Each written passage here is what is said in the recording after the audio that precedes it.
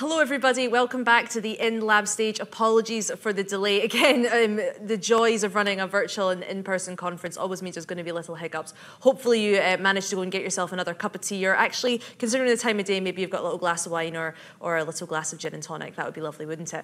Without further ado, let's go into our first session for this panel. Now, we've kind of switched around the order, so if you're following along on the sheets, do bear with us. First up, we're going to have Professor Yulan He, Professor and the Deputy Head of Research at the Department of Computer Science at the University of Warwick. All these sessions are going to be focused on neuroscience, which I'm really excited to hear about. We're going to have Q&A in between each talk, so please do send your questions to Slido and I will put them to each of the speakers. Without further ado, please do join me in welcoming Yulan to the stage. Thank you.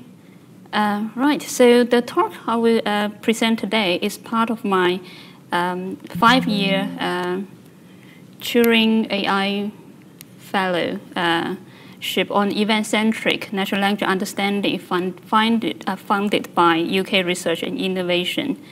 So the grand challenge that I want to tackle in my fellowship is to build a machine reading comprehension model with reasoning capabilities.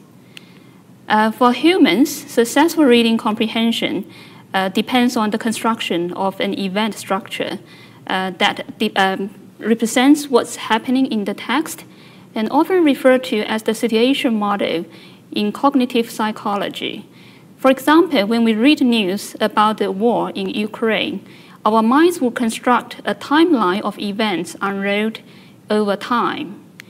If we would like to find out the reasons behind the conflict between Russia and Ukraine, we would need the information from some background knowledge, and in this case, the historical events between Russia and Ukraine, in order to understand what has led to the crisis. So in machine reading comprehension, a computer could continuously build and update a graph of eventualities as reading progresses. Question answering could, in principle, be based on such a dynamically updated event graph. During my fellowship, I would develop a knowledge-aware and event-centric framework for language understanding, in which the event graph would build as reading progresses and event representations are learned with the incorporation of background knowledge. And the reading comprehension model would be updated and also developed with the built-in interpretability and robustness against adversarial attacks. So,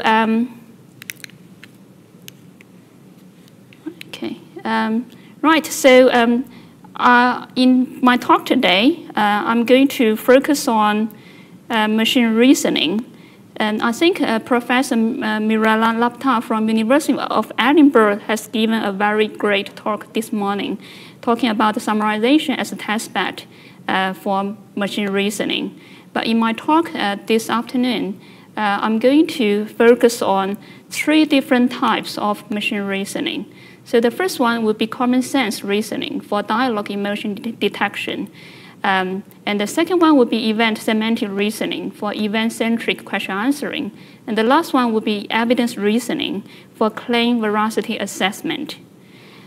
So I will start with common sense reasoning for dialogue emotion detection.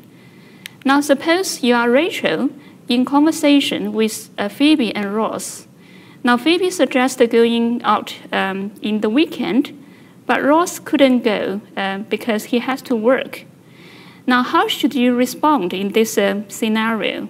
Now, using the common sense knowledge that Saturday means rest, Phoebe will be able to sense the Rachel will be able to sense the sad emotion of Ross, and therefore she would respond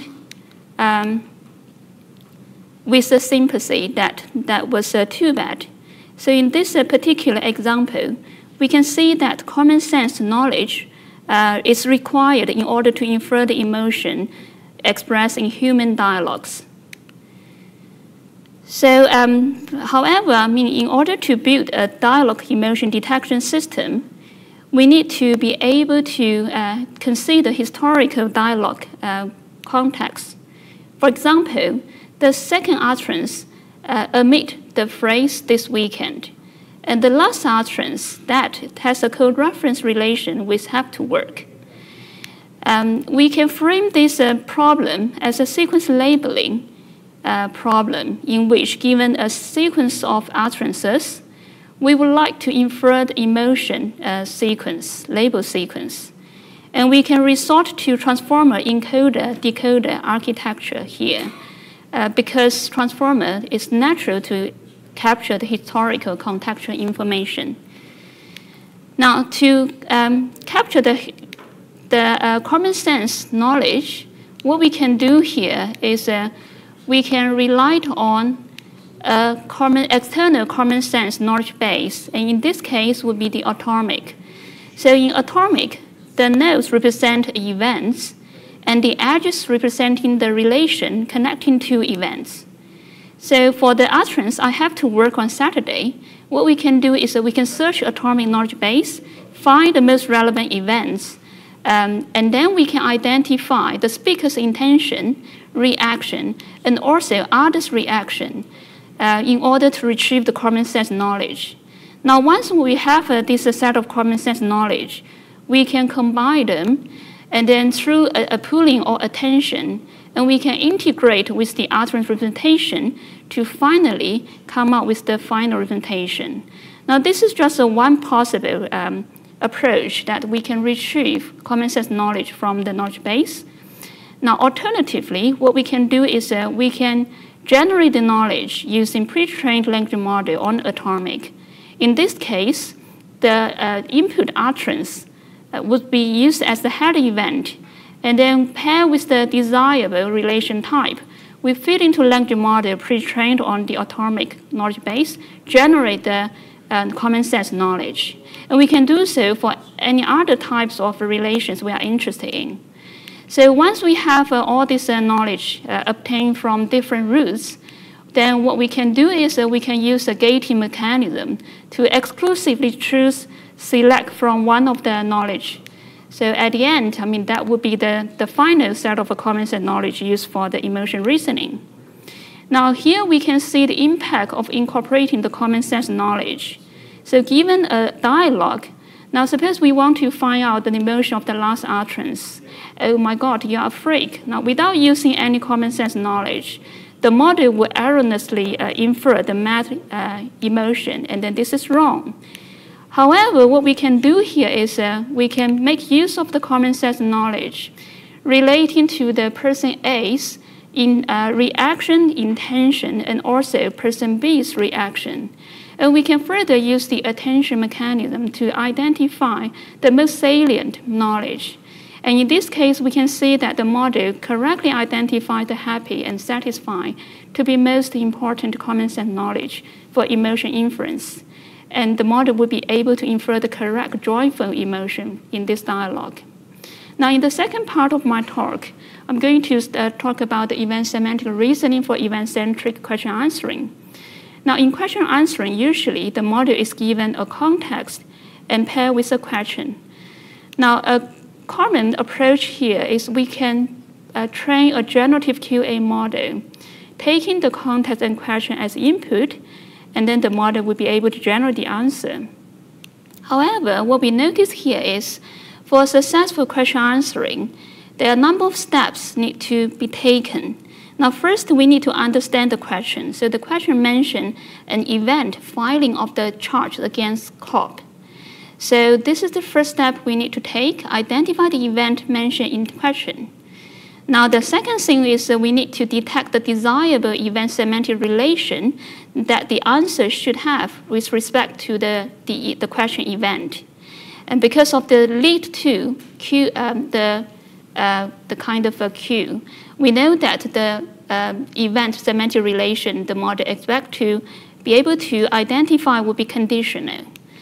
And finally, given this question event and desirable semantic relation, what we need to do is we need to identify the events in context as highlighted by the purple color and also red color here, and link these events with the question event in order to generate the final answer.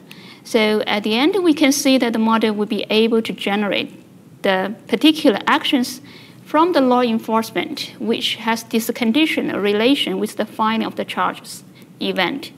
So we can see here, we need event semantic reasoning. So what we propose is a contrastive learning approach. Given the question paragraph and also the desirable event relation type, we fit into a pre-trained language model. Now, at the same time, we would map those events mentioned in questions and also mentioned in paragraph through some transformation matrix, map them into some event embedding space. Now, what we hope to do here is to push those answer events and question event to be closer with each other, as highlighted by the blue color and also red color here, and push them away from other events. And at the same time, we would also train a multi-layer perceptron to classify or to detect the event relation type and train the model to generate the final answer. Now, we can see evaluation results here. We compare our approach, which is represented by these yellow bars, compare with the pre-trained language model. And we can see that across 5 different event semantic relation types, our model gives much better performance in terms of the overlapping between the answer event and question event. And we can also see some of the example output generated by the model. So from the answer generated from the pre-trained language model, what we can see here is that none of the answers, in this case, the model generates 3 answers. So none of those answers overlap with the ground truth answer. On the contrary, our approach will be able to generate the answers which has 100% overlap with the ground truth answer. So we can see that using the contrastive learning, we are able to reason better about the event semantic relations between the answer events and also the question events, while the traditional pre-trained language model would not have the capability to do this proper event semantic reasoning. Now, in my last part of a talk, I'm going to present evidence reasoning approach for claim veracity assessment. Now, a claim veracity assessment problem is given a claim, for example, vitamin C cures COVID-19. We would like to retrieve the set of relevant evidence, and we want to identify the relationship between the evidence and claim, so whether the evidence refute or support the claim, and in order to reach the final verdict. So in this case, we can see that we need to perform evidence reasoning. Now, apart from identifying the relationship between the evidence and claim, we could also identify the major topics discussed in claim and also discussed in evidence, as highlighted by the words in red color here. So those are the topic words. And what we want to do here is that we want to maintain the topic coherence between the evidence and the claim, and also hopefully there would be some topical coherence across different evidence. In this example, we can see that evidence 1 and 2, they are topically more relevant with the claim compared to evidence 3. So we propose an approach called topic-aware reasoning, in which we can pair the claim with each piece of evidence. We fit into some context encoder, generate the hidden representation, and at the same time, we also fit claim and all the retrieved evidence into some topic model to infer the global topic shared by the claim and also the evidence, as well as the topic from the individual claim or evidence. And then we need to perform some topic coherence measurement to make sure the evidence will be topically coherent with the claim, and also the relevant evidence, they will have a topical coherence across each other. And then we can incorporate this so-called topic attention score to generate the final representation, fit into classification network, generate the final classification output. Now, we can see an example output here given a claim, and we retrieve 5 evidence. However, we can see that the top 2 evidence, they are topically more relevant with the claim. And the last 2 pieces of evidence, they are topically irrelevant with the claim. And the center one, the evidence tree, basically is more ambiguous. Now, with our reasoning model, taking into account this topic-aware attention, we are able to generate a final refute decision. Apart from using the textual evidence, we can also make use of the clues from images. Now, in this particular case, we propose an approach to perform this multimodal fake news detection, in which we aim to classify the news as either reliable or unreliable.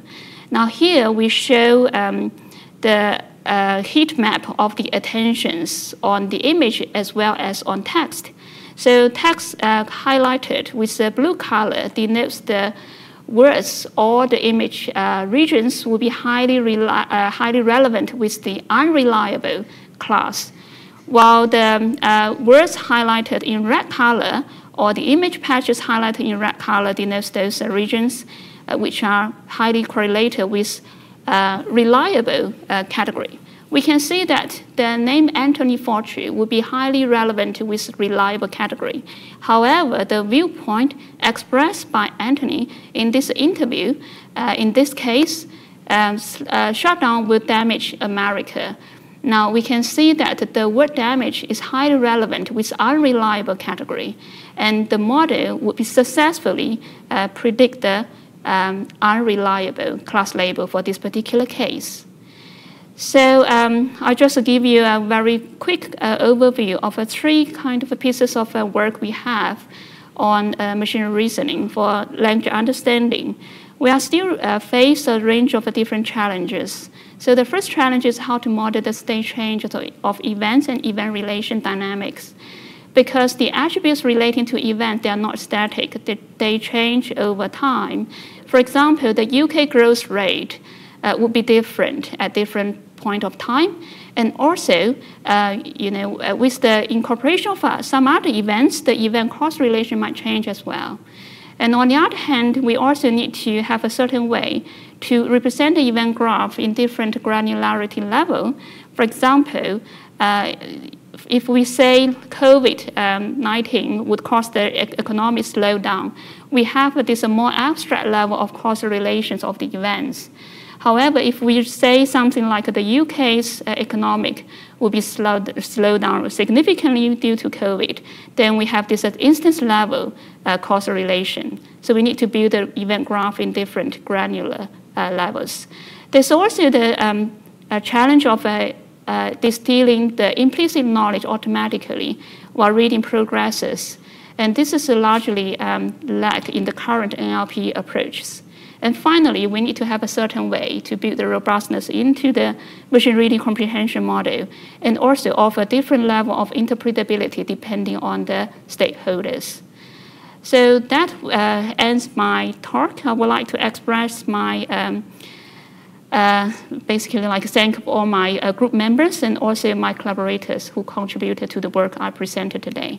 And I'm happy to take questions. Join me over here. So I'm just going to the Slido now to see if, what questions we have. The first one we've got from Anna. An interesting question. Is machine reasoning advanced enough to be able to tell if someone is lying, for example, for criminal investigations?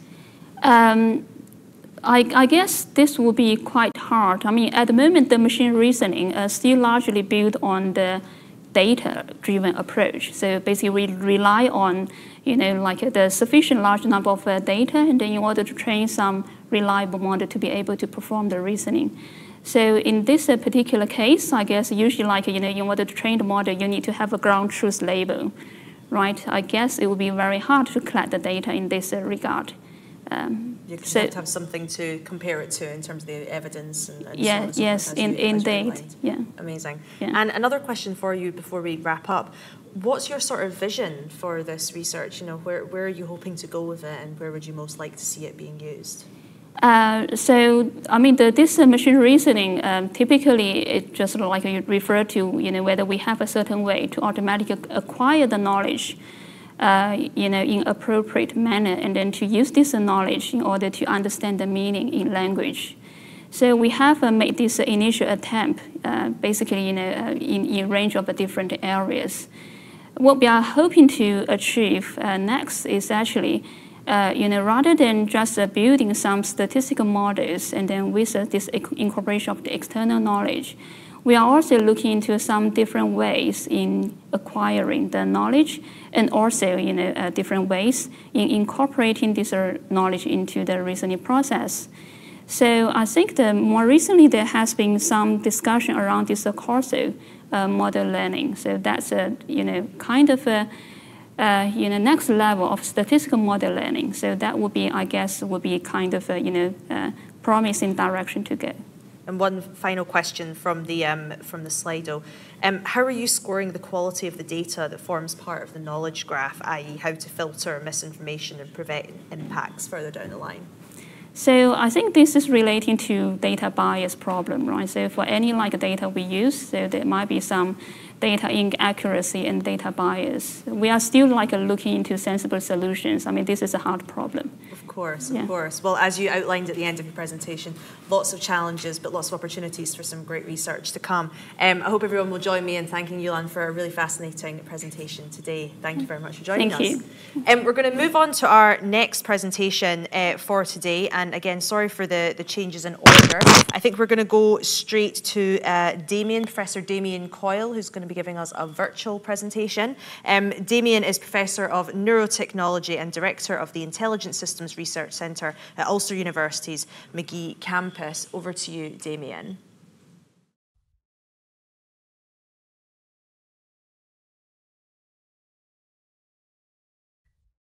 Okay. Good evening, everyone. Very pleased to be here to present some of our research on AI-enabled wearable neurotechnology. And really, it's focusing around decoding electroencephalography, or EEG, brainwaves in a brain-computer interface. So I'm going to tell you a little bit about the basics of brain-computer interfaces, and then I'm going to talk a little bit about applications in spinal injury, brain injury, post-traumatic stress disorder. If I have time, I'll cover some more advanced brain-computer interface things that we're doing in the lab, and talk a little bit about the challenges and prospects for BCIs in neurotechnology. One message I would like to relay is that BCI control is a learned skill. It's not simply a matter of mind reading, and this has really three pillars. It really involves training the individuals who are using the brain-computer interface over multiple sessions of repetition. It also has an application focus, so it's more important to have an applied area, such as a communication device for somebody who cannot communicate, or a rehabilitation device. And then obviously the AI and machine learning plays a big part in learning from brain activity. So those three pillars, along with big data, are very important. And hopefully this talk will emphasize that. So I'm going to focus on motor imagery BCIs, or brain-computer interfaces, and they look something like this, where a person relays an intent by modulating brain activity, and that modulation could be done through, for example, imagined movement. So the imagined movement modulates signals in the motor cortex. We try to pick those modulations up or detect them and translate them into an action or a control signal. I'm very much focused on non-invasive EEG, so we measure signals at the surface of the scalp, outside the skull, and we're not looking at invasively recorded signals. So we use motor imagery, and there's a number of reasons for doing so. It's very well defined spatially what happens when you perform imagined movement or execute a movement. So for example, right arm movement, you get changes on the left-hand side, left arm movement changes on the right-hand side, and foot movement right in the center. So this is quite important, the spatial distinction between the different imagined movements. In addition, we have a lot of spectral differences. So for example, whenever we have no movement happening, our motor cortex is at rest, you would see a lot of this mu rhythm here, which is a slow frequency. Whenever we perform movement, that rhythm disappears on the opposite side, and we get more of this faster component. So we know spectrally and spatially what happens when movement is performed, or imagined movement, importantly. It's also a skill that you can develop. You can get better at doing motor imagery. You can get better at modulating your brain activity by learning through feedback. And that's very important as well. Just as we learn to control our motor cortex as a child, to grasp a toy, you can learn to control your motor cortex and modulate brain activity for brain-computer interface tasks. And if we're going to associate brain-computer interface with tasks that are associated with movement, such as prosthetic limbs or movement on a screen, it makes sense to use motor-related activity in a brain-computer interface. However, with all that information about spatial and spectral content, there still is a lot of variation across many individuals due to fatigue and day-to-day variability, differences between individuals, and then non-stationarity caused by background brain activity. And these are very difficult to deal with sometimes. So we use multiple stages of signal processing to achieve differences and find those subtle differences between different brain responses to mental tasks. I'm not going to spend any time talking about the details of this framework, but basically to say that we take multiple signals from the brain and translate them into what we call a control signal that moves up for left arm movement imagination and down for right arm movement imagination. And we normally record multiple repetitions of a person doing the imagination. So they get a cue here at 3 seconds. And they may be asked to imagine lifting a weight with the right arm and keep that going for a number of seconds, and do that repetitively in response to these cues. And if we collect that data then from, say, 100 trials, 50 left arm movements, 50 right arm movements, we look at the accuracy then and distinguishing that right across the duration of the trial. So in this baseline period, we expect to see 50% accuracy when they're not doing any movements. This is the baseline. And then when they do perform movements, at some point after the initiation of the imagined movement, the accuracy peaks and then drops off. So this measure I'll mention a number of times during this presentation. It's a very important measure. So this is the system in action. We have 32 channels of EEG here, and that's that control signal that I mentioned that varies between 1 and -1. It's linked to this character in the game, which moves from left to right in response to stimuli that are presented on the screen. So, for example, this axon, this virtual axon and spike carrying up the axon has to be collected by the player playing the game. And so you can see the level of control of this individual was quite good. Importantly here, you've got cues left and right of the screen, which means we can collect data whilst the person is playing the game, and they can also learn from this feedback so they can perfect their strategy.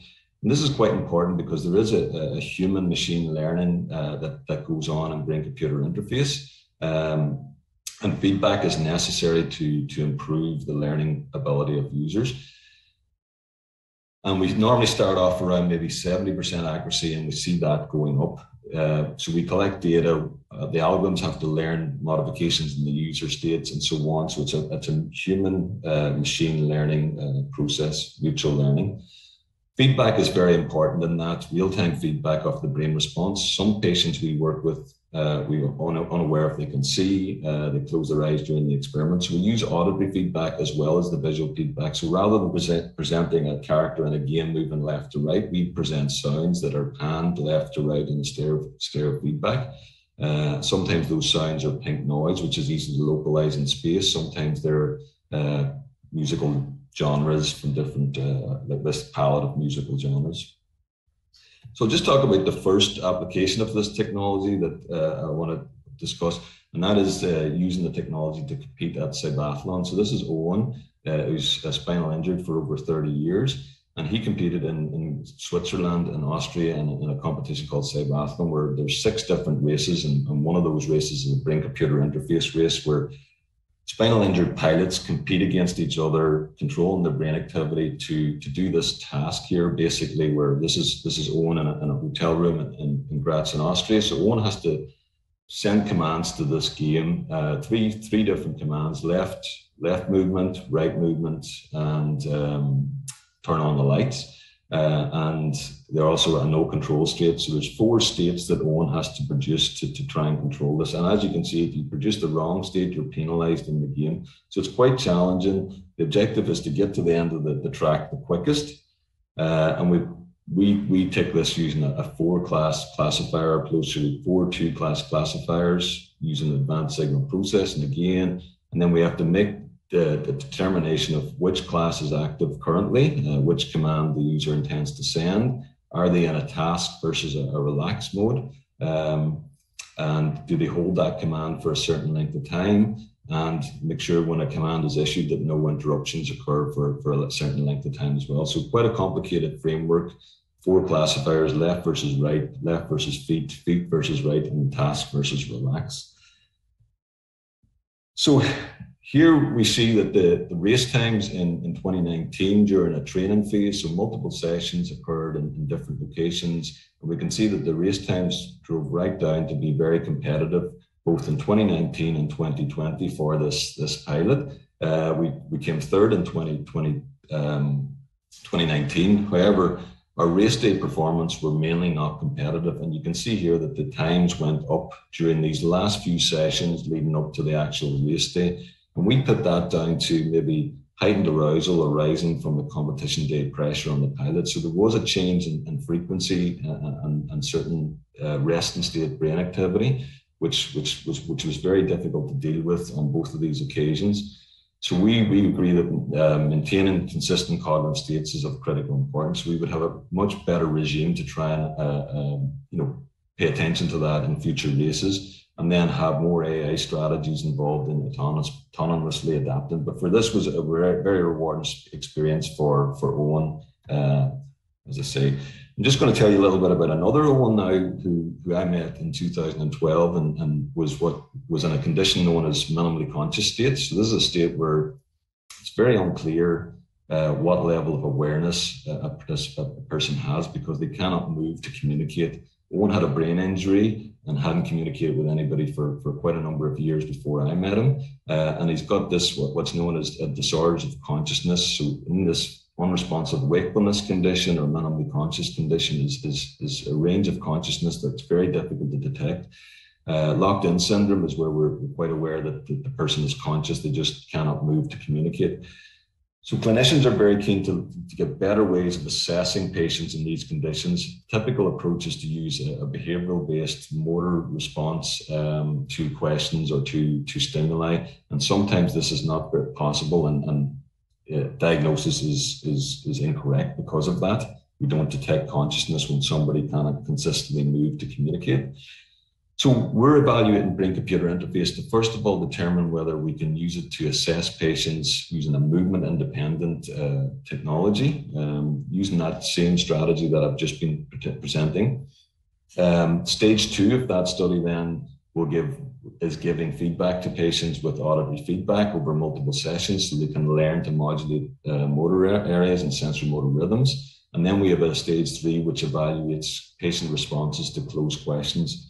So to date, we've done 24 patients.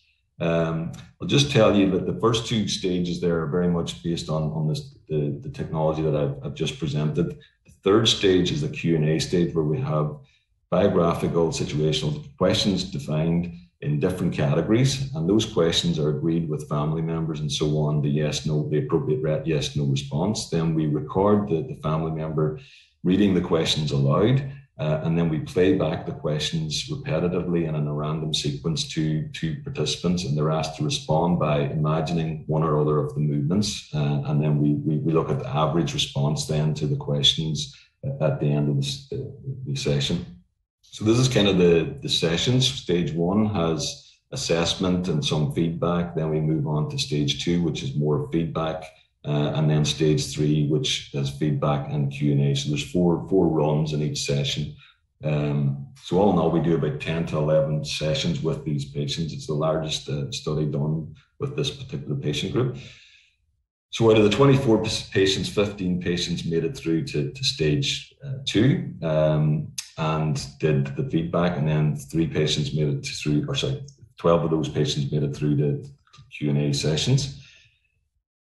And the results show that patients, even in these UWS states, can hit accuracies of 70–80%, and that the accuracies are kind of correlated with the level of severity of the injury or the diagnosis. So MCS performed a little bit better than UWS. LAS performed better than both the disorders of consciousness states, and then this able-bodied subjects here performed better than all the patient subjects. But this is what we would expect: more consciousness, therefore potentially more ability to modulate brain activity and understand the cues. If we look then at the question and answer runs, we can see that, again, we've got this correlation between the level of severity of the injury and the responses, and that we also see differences in the type of questions and the accuracies within those. These results are too early and too limited to have conclusive results in terms of what types of consciousness a person might have if they respond better to different types of questions. But this gives you an indication of where this technology could go to start to cognitively profile individuals and do neuropsychometric testing using movement-independent BCIs.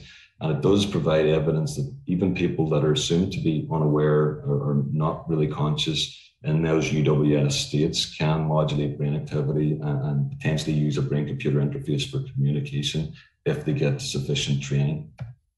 So we're undertaking a large trial in this area across the UK and Ireland, and we've got about 17 hospitals involved there, and we're actively recruiting patients in these categories. So I'm going to move on to talk a little bit about post-traumatic stress disorder and alleviating symptoms with neurofeedback.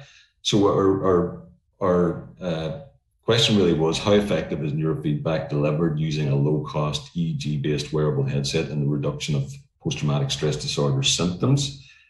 And we use this low-cost wearable neurotechnology from NeuroConcise, so it's embeddable within standard headgear, and it's quite easy to deploy in the field.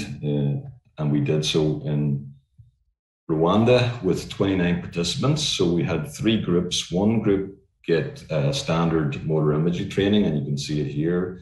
Another group got feedback, neurofeedback. So in this group, the feedback basically involved participants regulating alpha rhythm. So they had to down-regulate their alpha rhythm during the sessions. And what we expected then that the alpha rebound at the end of the sessions would have a positive impact on certain brain areas that would help them alleviate some of the symptoms of PTSD. We also had a control group that didn't get any feedback, and our outcome measures were clinical interviews pre and post the training sessions. So what we found was that the neurofeedback group had significant improvements in PTSD symptoms. And this was a really, really insightful, important discovery. So the researchers demonstrated clinically important effects in neurofeedback training, and represents one of the first evidence of a neurotechnological solution for treatment of PTSD in Rwanda. We did confirm, even though the participants did, in the motor imagery BCI group, did have a reduction in some symptoms, it wasn't significant. So very important that neurofeedback and downregulation of alpha was having those effects. Okay, so I don't have much time to talk through some of these other areas. So we're working on things like decoding 3-dimensional hand movements. So rather than just the classical left versus right or left versus feet. So this poses many more challenges in terms of recording, but we can measure trajectories and do repetitions within virtual reality. And then what we really are looking at is the correlation between decoded information from the brain and the actual physical trajectories achieving. We're also doing this in lower limb movements. And using quite complex, quite advanced frameworks where we have convolutional neural nets to do feature extraction and LSTM to do tempo coding. And we can see that the correlations can get up to 90% in lower limb movement prediction.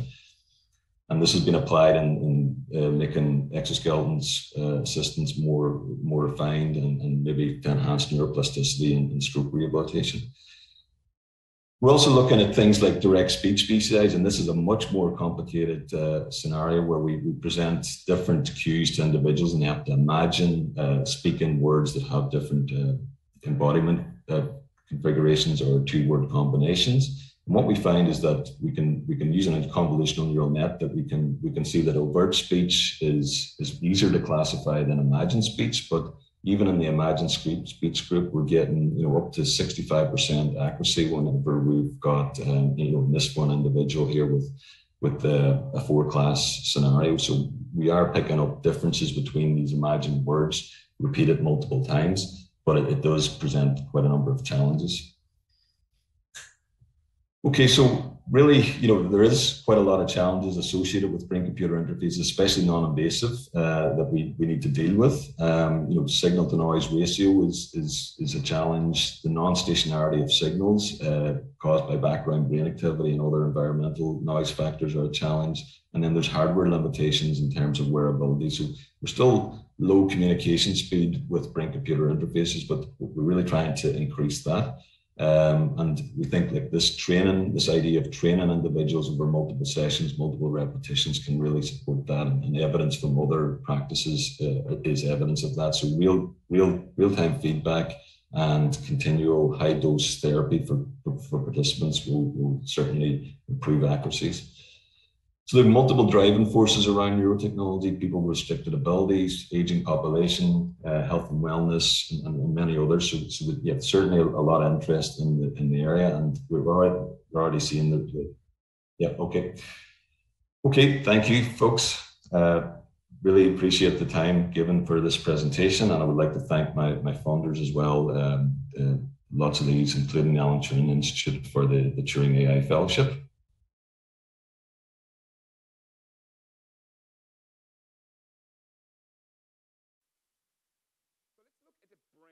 And what you're seeing here is basically a slice to what we call the perception-action loop. Namely, the idea that your brain, to make actions, to make decisions, to live, needs to perceive information, process that somehow chemically and biologically, learn from that at some synapses, and then tell the motor system to move some muscles, because it's only through the movement of muscles that you can interact with the world, be it to eat, to speak, to walk, or to talk. So really, that's the only channel of communication that your healthy brain has. And if we look now at how we build agents, AI agents that can exhibit behavior, the picture looks very similar. We have an agent, so an AI system at the top that issues some actions that impact the world, and then this is then processed to the sensory system of the agent that senses the state and flows back into the agent.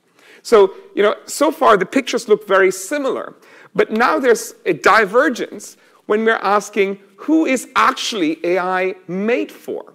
So at the bottom left, you see the typical interaction that we humans had before AI. A human is interacting with a human, and the two need to work out how to, be cooperative or competitive or in any other way of interaction.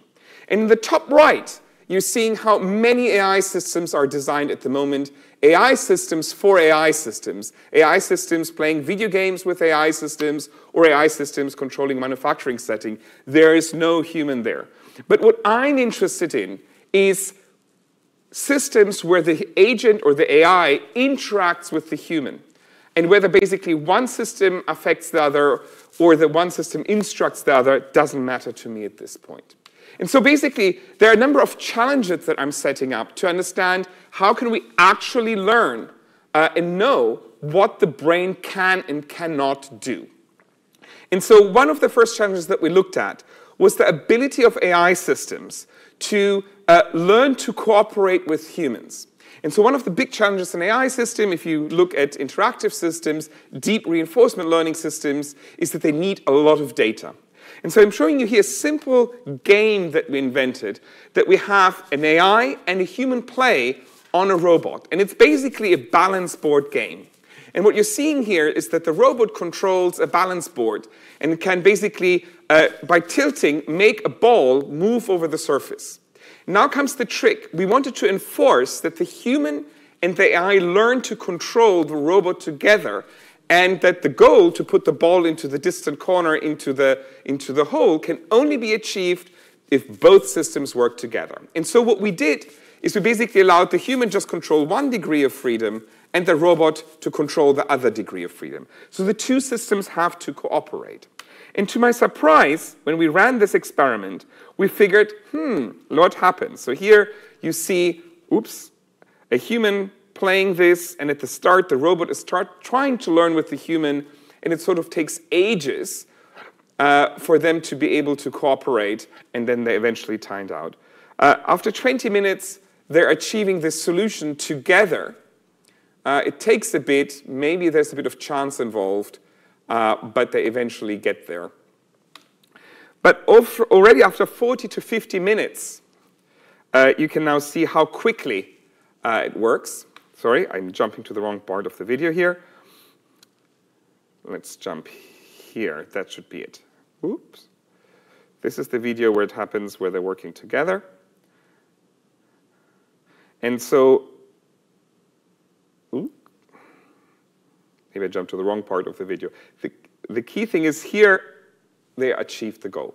Now, what we can now do is basically do a form of brain surgery. We can train an AI to work with one human player and then see whether the same AI can work with another player. And that's what we're showing in these videos here. And sometimes it works well, and sometimes it doesn't. It turns out it works always then well when the humans are compatible in their playing strategy between each other, that when the AI learns to cooperate with one human, it can learn to cooperate with other human players that operate in the same way.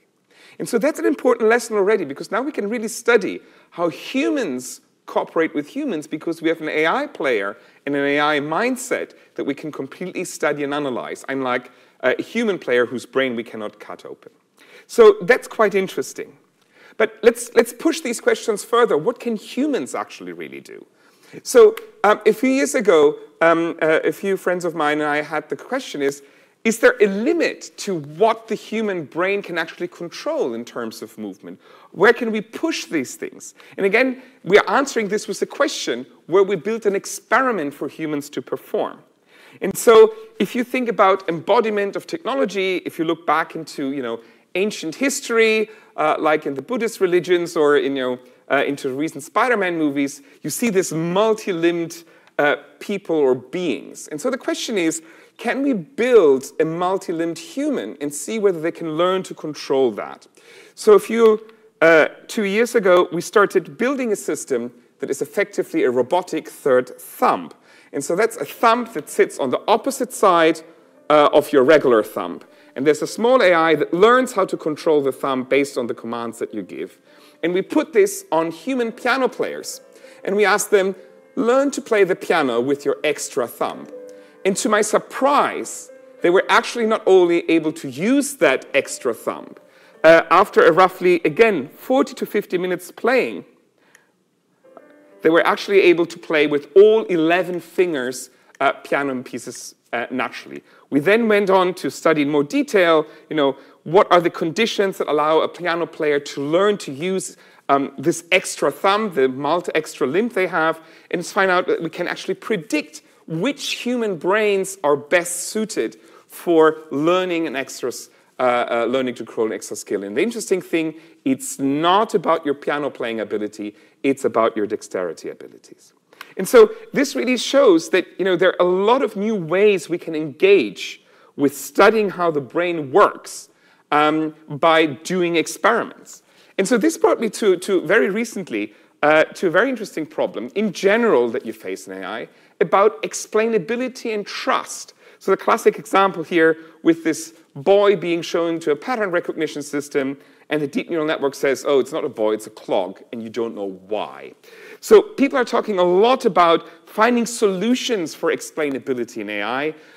People talk about decision trees, showing the feature importance of what elements in an image or in data is important. And people talk a lot about neurosymbolic learning because it mimics the way the human brain reasons.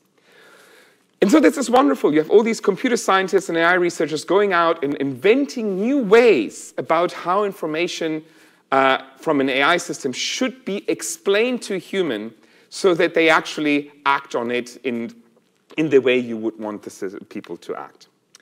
The challenge is, to date, no one has systematically developed a method for measuring how good an explanation in AI is. And so what we do, as usual in the lab, we come up with a simple experiment. And I'm just showing you that in a minute. So basically, we give people a task. Say I show you a photo and ask you, how old is the person in that photo? And then basically on this axis here, that's age. That's the top blue line. And then, I ask you, what do you think, how old is that person? And then the person, the subject, says it's that old. And then I say, okay, thank you for your guess. And now I'm telling you what the AI is saying. And I show you here what the AI has said. And I can now, for example, also display an explanation why the AI did that or provide other information. And then I ask the human subject another time So what is your final prediction now that you know what the AI thinks? And so people will then typically, maybe change their mind. And then they will say, oh, the age is this point here, the dark blue arrow. And so we can now measure for the first time by how much their decision has shifted due to being exposed to the explanation by the AI. And we can have a number, and we can measure things. And so what we wanted to know is some very basic things. Does it matter how good the AI is at predicting the age of people, for example? Does it matter whether the explanation is good or bad or not provided?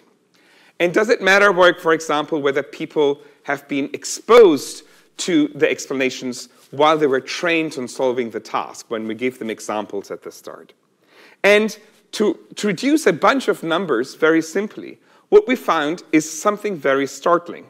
So first of all, we find that that's natural. If people see that an AI is good at predicting age, well, then we trust the good AI more than an AI that has been poorly trained on the data. That's good. You trust systems that are good. Now comes the kicker, though.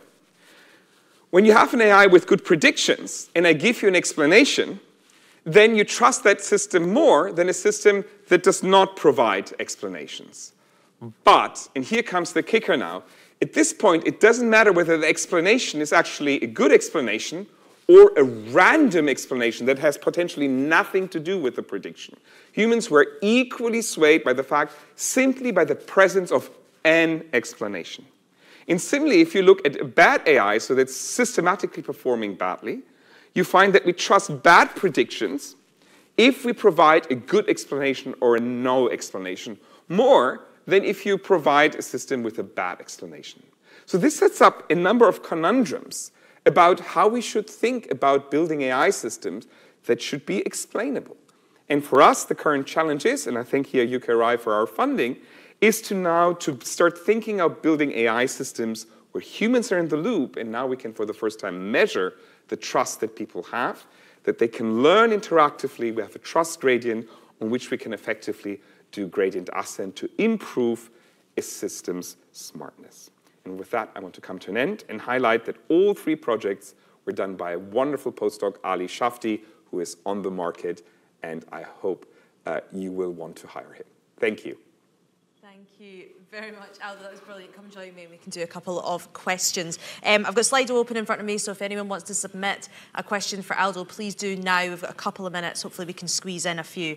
We've got a question already from Anna Maria, who asks, could artificial intelligence be inspired by humans? Would human processes such as sleep offer valuable insight to advancing AI? Beautiful question. I think, there's a whole branch of machine learning called imitation learning, where you can say AIs are learning to imitate humans. But I think the question of inspiration is more than that. It's providing motivation.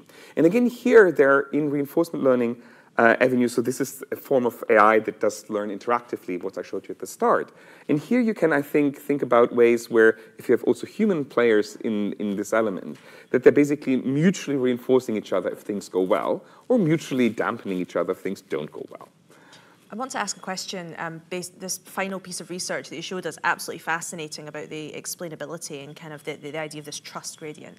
I wonder if, have you thought about how looking into research as to how humans trust machines, how different is that, or how, I guess, comparable is that to research around how humans trust humans? So that's great. And so you can start looking at the literature, and it's a huge literature about trust and what engenders trust and all these different factors. And then we're becoming going slowly into the social sciences. Yeah. The problem is, me as a scientist, as a neuroscientist, but also me as an AI researcher, I'm interested in things that I can directly measure. So some of these things I will need to verify by actually measuring the trust shift in measuring this effect. And so we've built this whole experiment on an online system. So we have, literally thousands of people running these experiments. So I may have an answer on you how all the sorts of factors can influence people. I mean, of course, I'm going to ask that question because I'm a social scientist and I'm interested in trust in science. So, but I was watching that thinking there must be something here that you can think about when thinking about trust and expertise and so on and so forth. We've got another question through from Alice. What techniques do you use to explain your AI? That's very good.